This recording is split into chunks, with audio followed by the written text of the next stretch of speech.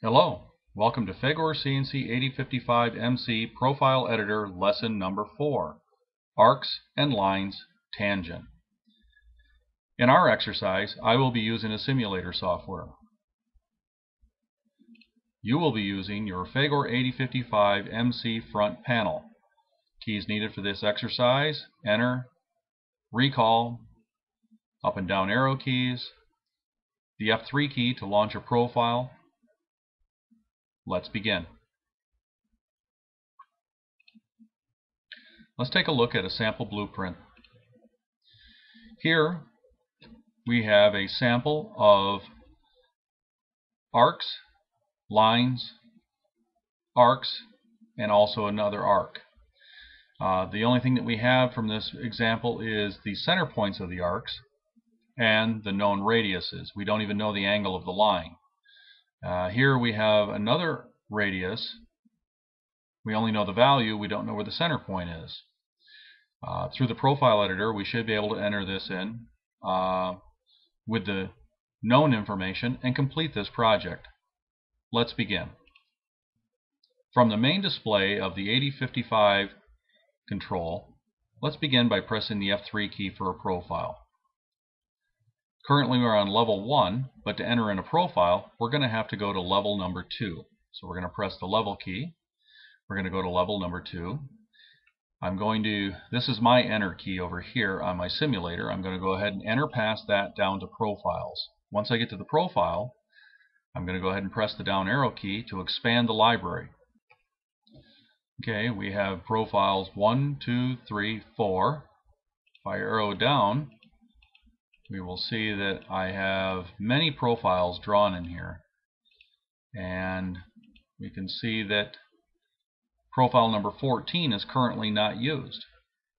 So I'm going to go ahead and type 14, and then I'm not going to press the enter key, I'm going to press the recall key. The recall key is located on your front panel just below the help key with this symbol on it, and it says recall. By recalling this, I can launch the profile editor screen. I'm going to go ahead and press F1 for edit and F1 to choose a profile. Right now it wants us to enter in the initial point. Let's take a look at our blueprint again. Okay, our initial point, we don't have one. I'd like to start right here. If you remember from lesson number 2, we talked about how to calculate an initial starting point on the outside of a profile. And then in lesson number 3, we talked about how to enhance that by adding a lead onto a circle. So if you haven't seen those videos, please watch video lesson number 2 and video lesson number 3 for how to add these strategies before we begin our profiling. I'm going to use the linear lead on. I'm going to do let's say a half-inch lead on here. So we know that our point here in the X is 4.5058. So I'll enter in 4.5058, but then I'm going to use the minus key on my keyboard, and I'm going to add minus 0.5, enter. And here it calculates the value for us. Now our Y value, we know the center is at 6.5677, plus a 1-inch radius puts us up to this point here. So let's do that.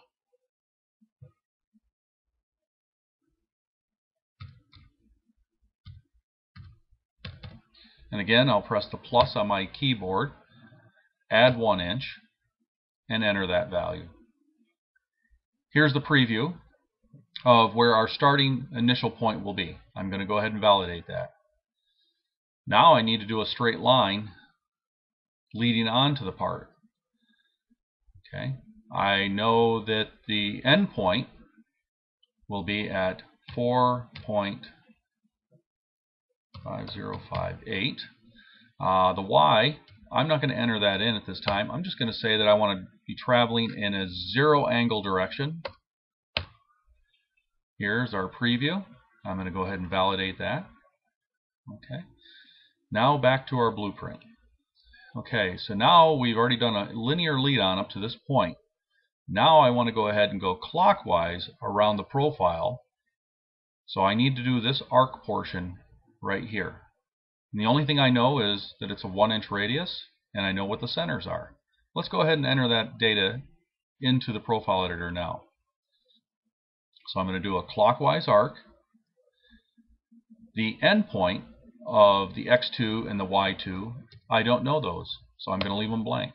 But the center I know is at 4.5058, and the y center I know is at 6.5677, and I know the radius is 1 inch, and I also know that I want the radius to be tangent to the previous element. So I'm going to go ahead and validate it.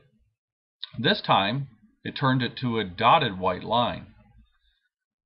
The dotted white line means that it has some incomplete data in it, and the following element that's going to come tangent off of here hasn't been decided yet. So this circle will be trimmed eventually to the tangent line that comes off of that. So next we're going to do a straight line, and I don't know where the x2 and the y2. I don't even know what the angle of the line is. I simply know that it's tangent. So that's the only information I can give it at this point. So I'm going to say tangent, yes, validate. Okay, next, there's really not a preview here to tell you that there's a line because it didn't have enough information to show the angle. So basically it just left it blank at this point. But it did give me my full soft key menu, so I can continue programming. And in the Fagor, I can do up to 3 incomplete events before a solution is needed. So we're going to do another clockwise arc. The endpoint of x2 and y2, I don't know that, but I do know where the center is. So let's look at our blueprint. So here's the center of the next arc that we're trying to create, and I know that it's at x7.5561 and y of 4.1920 with a radius of 0.75. Let's go ahead and enter that data now. So again, x center is going to be 7.5561, and the y center is going to be 4.1920, and a radius of 0.75. And there's our preview, but again I want this to also be tangent to the previous element. I'm going to go ahead and validate that. Now you'll notice that both the circle, the projected line, and the next circle all turn green. And that's because multiple choices now exist for different tangencies. So let's go through and look at all the different tangencies by choosing the next or the previous. Next. That's the next possibility. Next. Next. Now we're back to where we began. Next. Next. This is the one that we intend to use. We're going to go ahead and press Enter to save it. Now you'll notice that the white dotted line was automatically trimmed to the tangent line coming off of the arc. Now we have our line completed, but we have an incomplete circle here. Now the next arc that we have is a tangent arc between 2 circles. We have the first one already defined, so we're going to do a clockwise arc, and we're going to look at the blueprint one more time, and we can see that it's just a 3-inch radius. So really that's the only information I have at this time. So I'm just going to come down. I don't know where the end point is, I don't know where the center is, but I know that the radius is 3 inches, and I know that it's tangent. So I'm going to enter into the tangency and validate it. And again, it just basically leaves a blank area here. But again, because I have my soft keys with line, arc, clockwise, and arc counterclockwise, I can continue the programming. So the next arc that's going to continue will be a clockwise arc. Now I do know where the end point of this is. If you remember, we already plotted this point up here when we did our straight line to there, and that's at 4.5058. And we know the center of this arc is at 6.5677. So we basically have enough information to complete that step. Let's look at that now. Okay, x is going to be 4.5058. I'm going to go ahead and leave this blank for the y endpoint. And I'm going to just fill in the center again at 4.5058. The y center of 6.5677. We know the radius is 1 inch. And I know that it wants to be tangent as well. And I'm going to go ahead and validate that. Now here, it turns green again because I have choices. So if I hit next, this is not the endpoint that I want. And this is because I left the y blank. So the y has two possibilities, here or here. And this is our correct choice. So I'll press enter to save that choice. Now it's completed the information for this arc, but the tangent arc now has several possibilities. Remember the 3-inch tangent arc here? This 3-inch tangent arc, there are several possibilities that exist. Let's look at those. Next. Next. There it is. This is our tangent arc 3 inches that we want to use. So we're going to press enter. Now it's completed the entire profile. All that remains is we need to have a lead-off exit. For that we'll do another straight line. And we're going to have x go to 4.5058. And I'm going to press the plus on my keyboard and add 0.5 and enter.